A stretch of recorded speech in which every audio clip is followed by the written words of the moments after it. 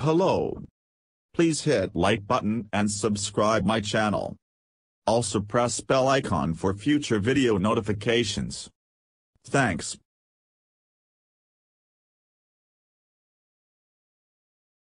New Delhi. The bench of the Supreme Court of India on Moday dismissed the petition seeking NEET PG 2023 postponement. The court refused to entertain any pleas submitted for the postponement of the National Eligibility-cum-Entrance Test 2023. A bench of Justices Dipankar, Datta and S.R. Bhat was informed by Additional Solicitor General, ASG, Aishwarya Bhati, representing the National Board of Examinations, NBE, that NEET PG Admit Card 2023 have been released on Monday as per the original schedule and the counselling may begin on July 15.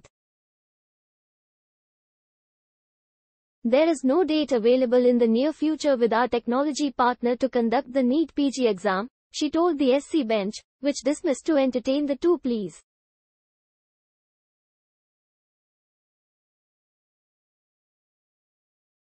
On Friday, the NBE had told the Supreme Court that nearly 2.09 lakh students have registered for the NEET PG 2023 exam and no alternate date for conducting the medical examination may be at hand in the near future if the entrance exam is delayed.